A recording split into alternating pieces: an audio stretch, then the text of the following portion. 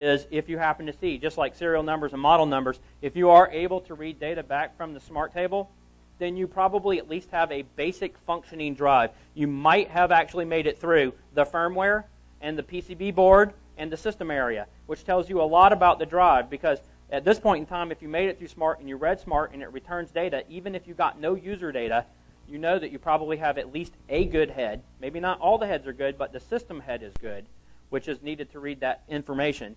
And that means that your board's probably in good shape, that your board probably actually functioned. There's a few exceptions, and I'm going to try to talk a little bit about exceptions because that's kind of the focus of what I'm doing here. You people are all basically using USB for everything. Like, let's use a laptop, plug in a hard drive, let's do a data recovery. USB sucks. Did you guys not remember how bad USB was to begin with in doing things? USB has no control over this drive whatsoever. When you plug the drive into USB, a mass storage driver starts up, and Windows starts this little API thing that talks to the drive. It's generic. It's very generic. It's basically, hey, okay, you got some data, give it to me, and that's it.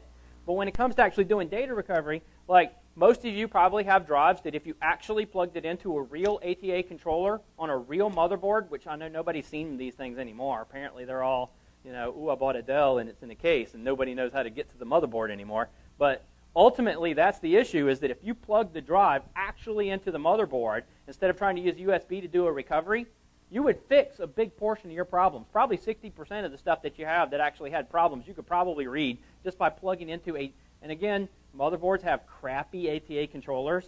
The ATA controller that's on there is, you know, sold to the cheapest manufacturer of the week or whatever it is that they did from some Chinese manufacturer.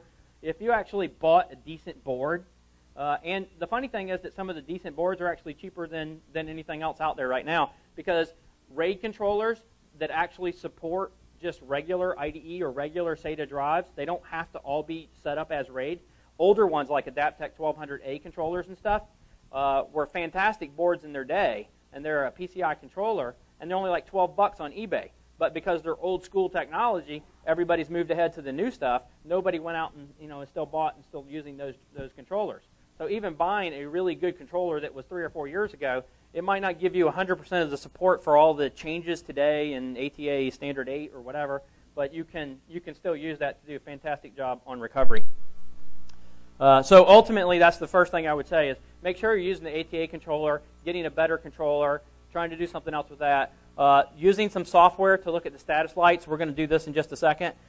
Some people are stuck with trying to do things with eSATA, and they might only have a laptop. Believe it or not, the control set, you can't use it through USB, but if you have an eSATA card in your laptop, it actually will respond to the ATA command set, and you can use a Windows version of what's called Victoria and install a driver for your eSATA card, and you would actually be able to control it through a laptop and do the same type of recovery stuff you would be able to do, but you can only do that on eSATA, not on USB. Yeah, same problem. Yeah, you don't have complete control. You have more control, but not complete control. And then PIO mode.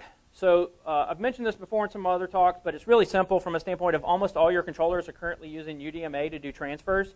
And in certain cases, you know, it's kind of like our old problem with CD-ROMs where you had, you know, 1X, and when you went to 52X, all of a sudden there were some problems writing because it was trying to do things too fast. Well, in certain cases, just switching your controller to PIO mode, which in Windows is just in the control panel, there's a way to do it. You can go switch the adapter to PIO mode instead of UDMA mode. Believe it or not, I will tell you probably 20 or 30% more of the times that you can't read data or you can't read in reverse will be solved with that.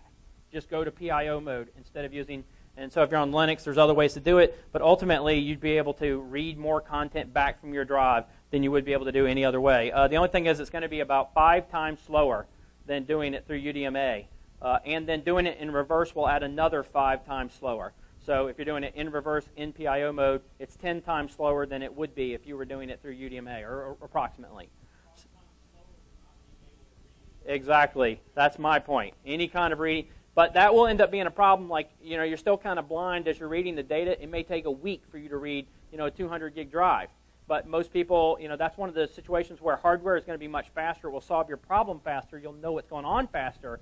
But you may still be able to solve your problem for free instead of sending it to somebody for $2,000 to do that job, if that makes sense. But you might have to wait a week. There's nothing about data recovery that's fast. I'll tell you that right now. The fastest thing is the FedEx guy bringing it to you. That's the fastest thing in data recovery. Nothing else is fast. So keep that in mind as you're looking at these other things. DD Rescue being free is awesome. MediaTools Pro is $300. X-Ways Replica is one of the other few pieces of software that actually does imaging in reverse. And I listed a couple others. There's a $40 piece of software called SpeedClone that does it in reverse, but you don't have much more control over anything else. But basically, that's my list of the basics of getting you to this spot where we can actually now start looking at some diagnostics things. So this is, and you're going to see my brainstorm here in a minute, which is going to look like a colossal mess. But ultimately, this is kind of the list of things that I go down when I'm trying to do a basic kind of diagnostic. So you can go get this off the website. I'm going to break every single one of these down as I go through it on the pages following this. But ultimately, I'm looking to see if the drive comes ready. Am I getting a response? Do I actually get some sort of lights, or am I able to read serial numbers, things like that? Does the motor spin, scraping sounds? So here's my flow chart.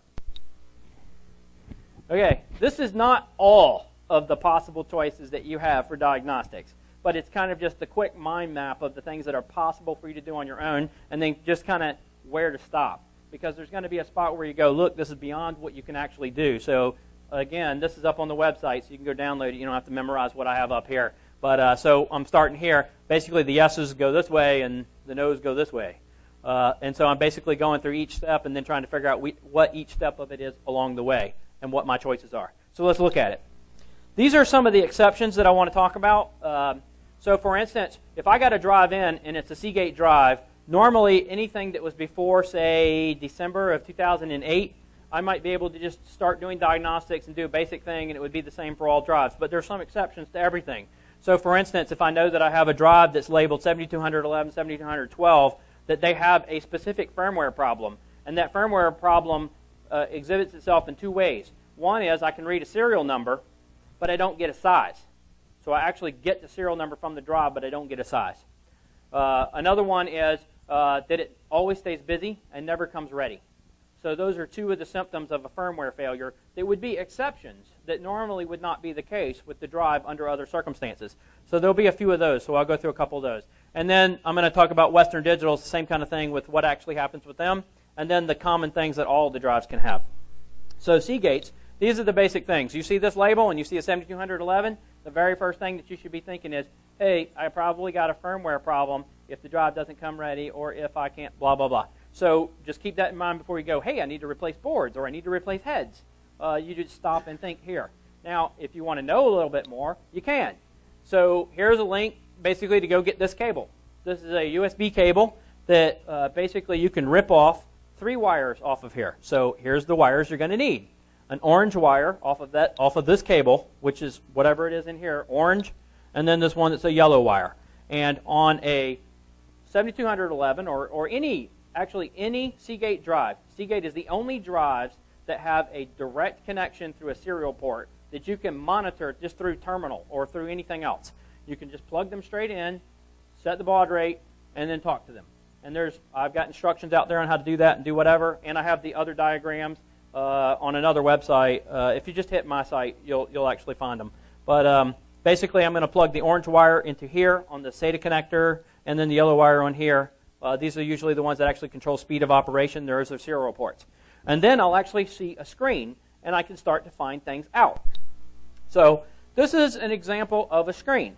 Now, this particular thing, actually, as soon as the drive powers on, it will actually start to tell me content. It'll actually say, oh, here's my model number, here's my drive, here's the things that I can do. And then if you have a head error, it'll actually say HM, and it'll say head mask error, and you'll actually see that go across the screen. So those kind of things you can actually fix by doing head replacements. If you know enough about them, you can actually go through the process, which is what my other talks have been about. In this case, I'm going to tell you where to stop. In this instance, this is going to be a video, and this is what's actually going to happen if you have a problem you cannot fix. One of them. This is called a pending bug.